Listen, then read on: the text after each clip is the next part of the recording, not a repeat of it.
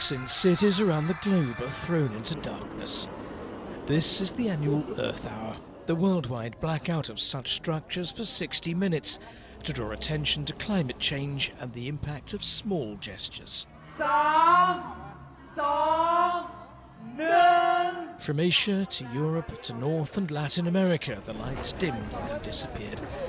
The event includes some 30 UNESCO World Heritage Sites around the world. Organisers at the World Wildlife Fund say this year's Earth Hour was marked by more than 170 countries across 24 time zones. The fund says the Lights Off movement started back in 2007 in Sydney.